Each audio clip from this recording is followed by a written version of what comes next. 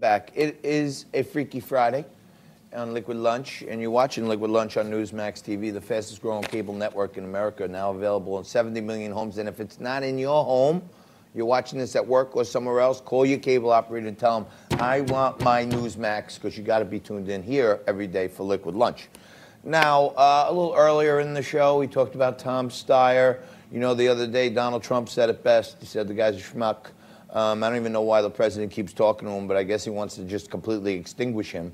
Frankie talked a little earlier about how there's no Republican primary in South Carolina, so the Republicans are running Operation Chaos and asking people not to vote for Biden, but to vote for Bernie to tighten things up because they don't want to read all these stories. And I keep my attention focused on the one guy who I think is the biggest enemy of democracy in the whole race. And at least Bernie is a stated socialist. He's been honest about it, okay? What Mike Bloomberg keeps telling us is that he's the man for the job. He could beat Donald Trump.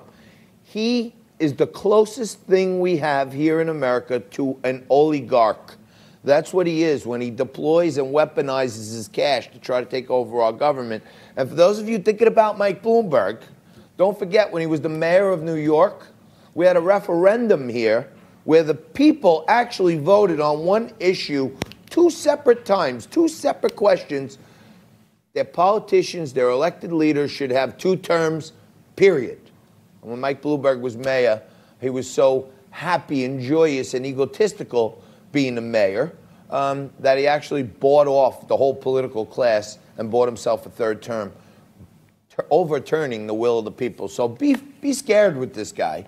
And after 2, if you ask me, lackluster debate performances, he's still attacking Trump.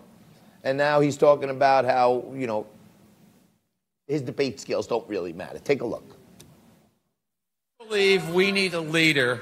I believe we need a leader who's ready to be commander-in-chief, not the college debater-in-chief. So if you want someone who talks turkey and who has a record of accomplishments on all the big issues facing our country, and if you want somebody who has the resources to beat Trump, that's me. Guy is a megalomaniac with a massive Napoleon complex, I can tell you that. He has a long history, going back 20 years of stop and frisk, which incarcerated more minorities than any other program instituted in New York City, inherited New York City, and there was about 100,000 stops a year. Mike Bloomberg, at the height of his mayoralty, the most people stopped in a year was 600,000. So he didn't just stick with the program. He exacerbated the program. And in his own words, he said, when I was mayor, what do you think I did? I put all the cops in the minority neighborhoods because that's where all the crime is.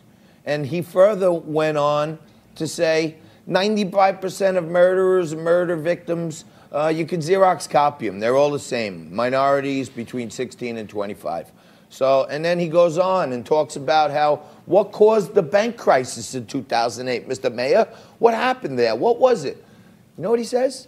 He says, well, I think it all started with redlining. Redlining was the policy of the big banks to not give mortgages in minority neighborhoods because they would default. And Bloomberg says, well, when they eliminated redlining and started giving mortgages in the minority neighborhood, that's what blew up the economy.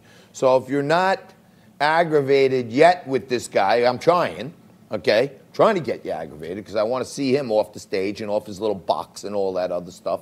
But yesterday we talked about Bloomberg and how he's got this whole phony campaign speech about he's been training to be president since 9/11. When he stood on the smoldering pile. I had to remind him yesterday, he wasn't even the mayor on 9/11, by the way. He didn't come in until January, so another phony thing. But if his racism and his stop and frisk and his redlining and his horrible comments to women aren't enough to turn you off to him, he doesn't reserve his racist comments for just minorities in the African-American Latino communities. He also, when he was the mayor, he weaponized the cops against another group. You're talking about right after 9/11, when everybody was petrified about another terrorist attack. We were super careful to always obey the law. Number one, it's the right thing to do, and number two, you knew people would be looking at it. We sent some officers into some mosques to listen to the sermon that the imam gave. The courts ruled it was exactly within the law, and that's the kind of thing we should be doing. I don't remember the rafting trip story whatsoever, but I do remember that, and we were very careful. And the authorities that looked at us said, yes, you complied with the law, but we had every intention of going every place we could legally to get as much information to protect this country. We had just lost 3,000 people at 9/11. Of course, we're supposed to do that. You put the cops in the minority neighborhoods. That's where all the crime is. And when we have a terrorist attack by 21 people, mostly from Saudi Arabia, the mayor basically stereotyped the whole class and was putting NYPD cops in the mosques. He went on. He wasn't like, oh, I'm sorry I did that. I shouldn't have done that. He went on. Look at this. It was necessary to single out Muslim Americans that way. And would you do that as president? Whether or not we looked elsewhere, there were lots of places we looked. We have an intelligence department in the police department, which is, I think, one of the finest in the world. I assume it still is. I've been away from it now for 3 or 4 years. But we put an enormous amount of work into and coordinating with federal intelligence agencies and state intelligence agencies to try to keep this country safe. And there's no question about where the people who committed the terrible atrocities of the 3 airplane crashes and all the people getting killed, where they came from, and it's a natural place to go, yes. But remember, I was the one that defended building a mosque in New York City, which I got a lot of grief for.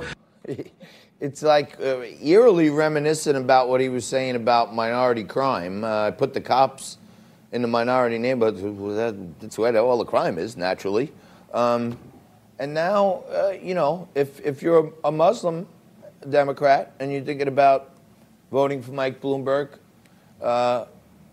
he wanted to, you know, he was literally profiling Muslims in their mosques.